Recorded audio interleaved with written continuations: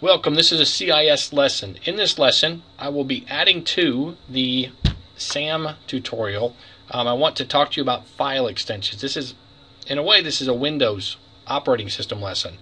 You'll see that I've logged into a SAM site. I have my student account, and in this case, it's for Word 1. And I want you to see something down here in the grade submission portion of the SAM site. It asks you for a particular file with a docx or a .xlsx or .pptx in the name, and some of you aren't going to see that. In fact, most of you won't see that if you're at a home computer. When you look at your file, it's going to say all this stuff in the beginning, underscore your first and last name, underscore 1 or 2. Most of you are not going to see the docx or xlsx or pptx when we get to Excel and PowerPoint. What is that? And the purpose of this lesson is to show you what that is and to teach you how to make this visible if you want to see it, or at least make it explain the implications of this part of the name.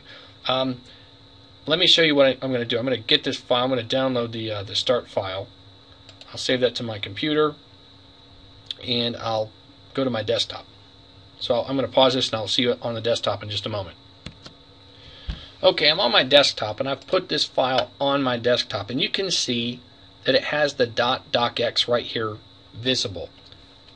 The reason you can see the docx on this is because I've told Windows I want to see that. And as a computer guy, for me it's helpful. This is called a file extension. And as a computer guy, it's helpful for me to know exactly what kind of file I'm working with, whether it's a docx, a .doc, .rtf.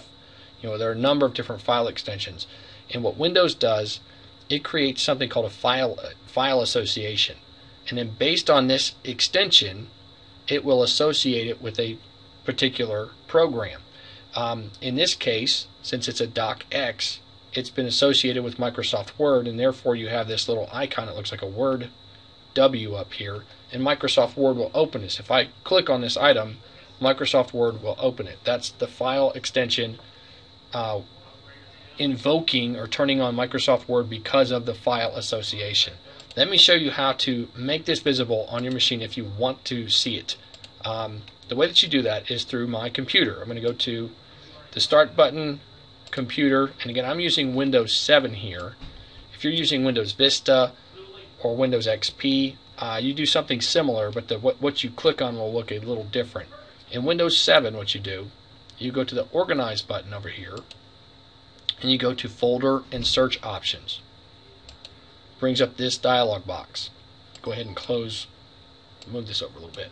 I'm going to go to the View tab, and you'll see on the View tab that I have this box where it says Hide Extensions for Known File Types. This is unchecked right now. I made it look like that. On your computer, it probably is checked.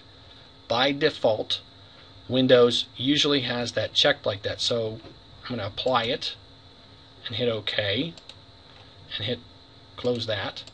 And now when I look at this, you'll see that the docx is gone. It's not visible. It's not gone, it's just not visible. And the reason I want to show this to you is because it's already occurred this semester, and I should have done this in advance. When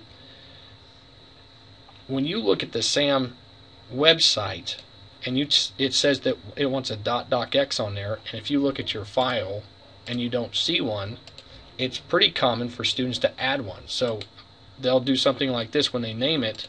They'll add a .docx because that's what they think it's looking for. Now in reality, all I've done is I've added a .docx to the name part, but it still has a .docx file extension. So if I go to turn this into the SAM site, it's not going to accept it, because in reality what I have here, let me show you what this actually is. Go back to the computer again, Organize, Folder and Search Options, and View. Let me uncheck that box and OK. In reality what that is, it's now the name of the file .docx. And so I want you to know, in Microsoft Windows, what that file extension is. It's basically an indicator telling the computer how to interact with this file. I've removed it. I just renamed it and took the docx. And the way I'm doing it, I'm right-clicking, going to rename. That's how I did that. So if you would like to see the .docx for Word documents and .pptx for PowerPoint and so on for Excel, XLSX for Excel, what you do is go into that My Computer, Organize, Folder and Search Options, and go to the View, and then uncheck that box. If you don't want to see it, just realize, please, that the file extension is still out there, and you don't have to add it. And that way, when you go to your submission step in SAM, you're not going to have two of the file extensions on the end. You'll just have the one that the operating system has added. So that's the purpose of this lesson. I hope it was informative for you, and I thank you for your time and attention.